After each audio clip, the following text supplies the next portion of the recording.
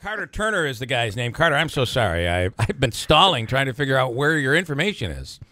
No problem. I was going to introduce myself as Donald Trump. Maybe you could know the difference. I don't know. Well, listen, this day, I would not be shocked if Donald Trump were to call a local radio station. So, all right. Yeah, that's absolutely true. Here is the topic. A lot is going on. You're a political strategist, and I would dare say everything you've practiced, everything you've learned, everything you've used over the years, you might as well just throw out the window right now because we're not following any classic recipe here. Do you agree with that?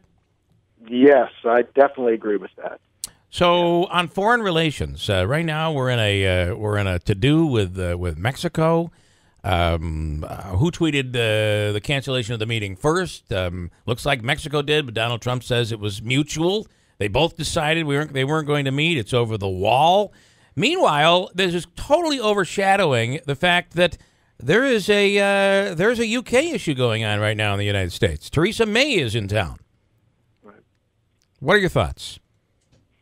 Well, lots going on. Interesting that it really is dealing with our closest allies, one geographically and the other culturally, historically. But lots going on.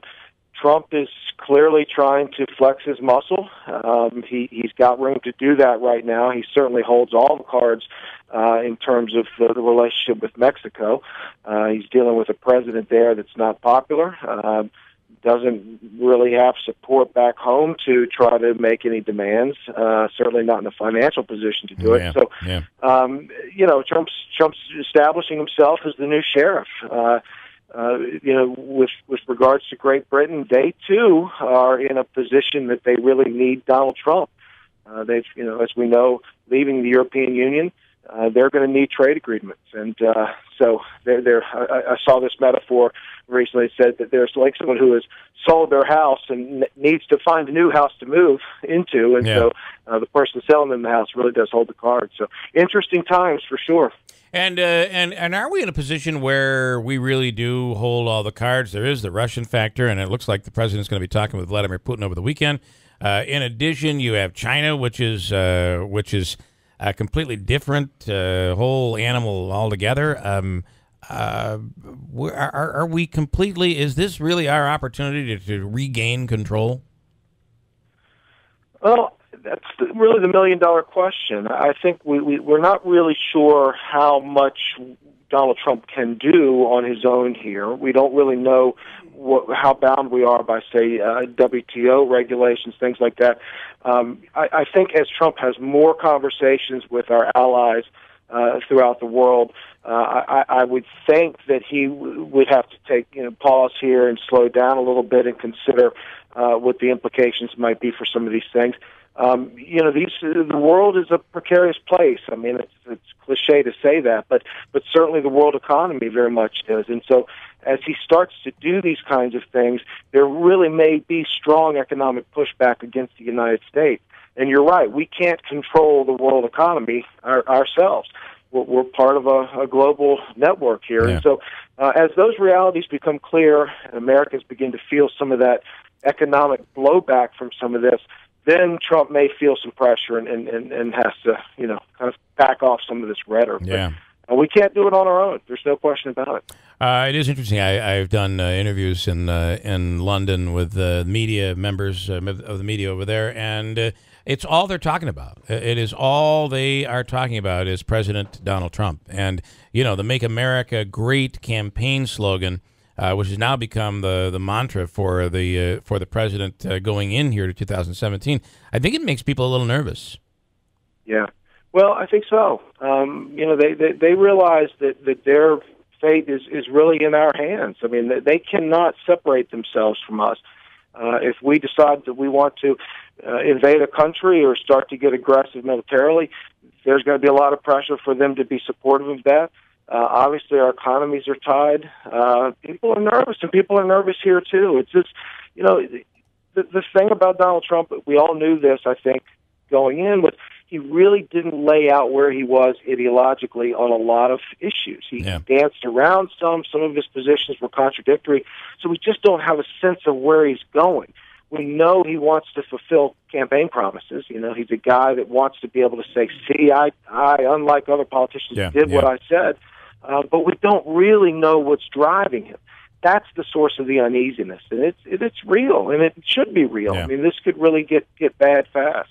Are you worried about the some of the people that have surrounded him?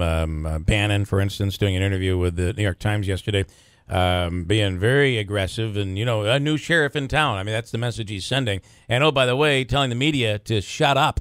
Literally, that was his quote: telling the media to just shut up. Unprecedented at the very least.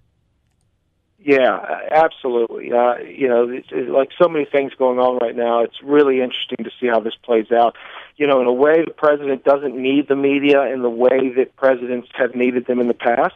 He can drive a message through his own phone on Twitter in ways that presidents haven't been able to do historically.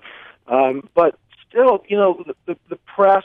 There's a reason why the freedom of the press is in the Constitution. It's an important component of democracies. These are the people who are supposed to be looking over the shoulder of our leaders, scrutinizing decisions, and making sure that we're all informed.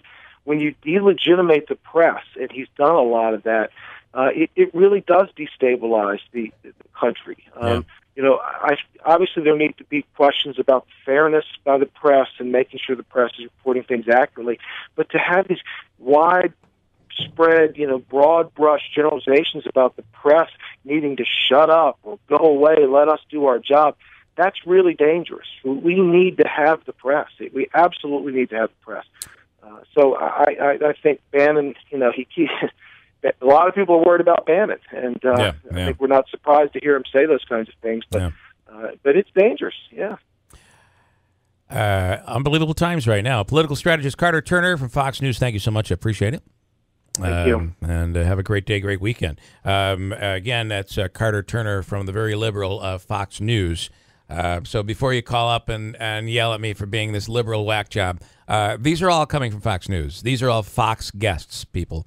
These are not, I'm not going to MSNBC or not trying to find some of the reporters from the New Yorker, New York Times. These are Fox News guests and reporters that we speak with that have concern. So don't get your panties up in a what's the in a bunch. In a bunch. Don't go down that road.